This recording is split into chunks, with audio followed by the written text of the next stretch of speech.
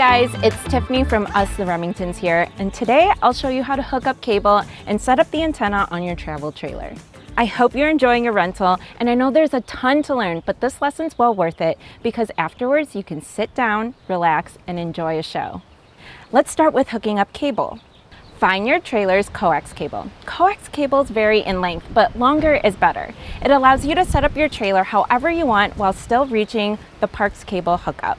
Once you find your coax cable, locate the cable input on your trailer. It usually will be on the outside wall of your trailer, on the driver's side, or on the docking station in the underneath compartment.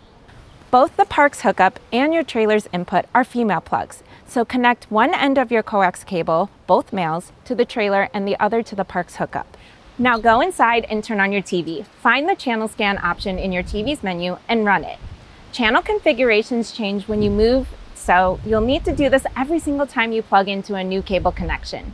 If you have trouble finding the channel scan option, consult your TV's manual. If you're plugged in outside but not getting any signal, make sure your coax cable inside your trailer is connected to the back of your TV. This cable runs out of the port behind your TV. Also, if you have a signal booster for Wi-Fi, cell signal, or antenna, make sure it's turned off so it doesn't interfere with your cable signal. Finally, many RVs have distribution boxes in a cabinet near your TV. These boxes allow you to switch the TV input between your trailer's cable, satellite, and antenna connections. If you're still not getting a signal, you may need to change your TV's input to the cable selection on the distribution box. Now for some antenna talk. Your antenna tunes into over-the-air channels. Your location determines how many channels you get and the quality of the signal for those channels.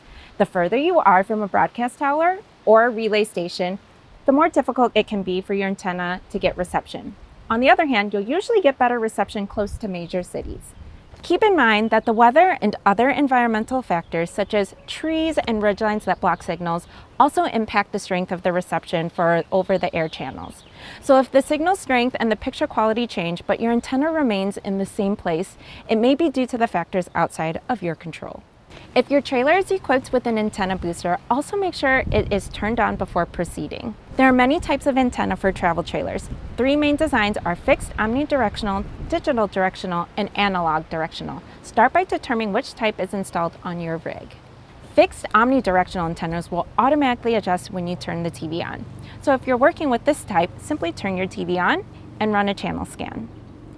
Some digital directional antennas adjust on their own, and others have a plate or a dial inside the rig that must be turned on to adjust reception. You'll still need to start with channel scan and then adjust the antenna until you get the best quality picture that you can find.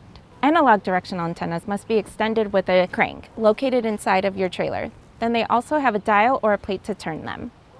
Always make sure that there's plenty of clearance above your trailer before extending any type of antenna. Once an analog directional antenna is extended, turn your TV on and run a channel scan. When the scan is complete, tune into your preferred channel and rotate your antenna as you observe how the picture quality changes. Your goal is to point your antenna in the direction that gives you the best picture quality. So you may want to rotate a full 360 degrees several times to dial it in. Because channel configurations change from place to place, you may have to adjust the direction of your antenna when you change channels. This happens when the signal for different channels is broadcast or relayed from towers in different locations.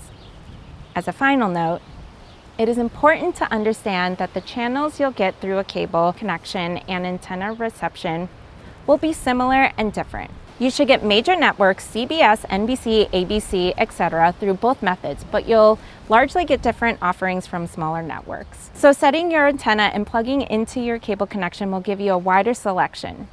You'll just need to make a change at your trailer's distribution box to explore the selections for each input. To do that, you simply locate the box in the overhead compartment and select the input you want, cable or antenna.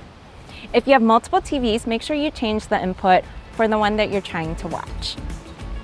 Make a note somewhere inside your trailer reminding you to retract your antenna before moving again. Hopefully that was helpful. I hope that you're able to get all the channels that you want and enjoy a show.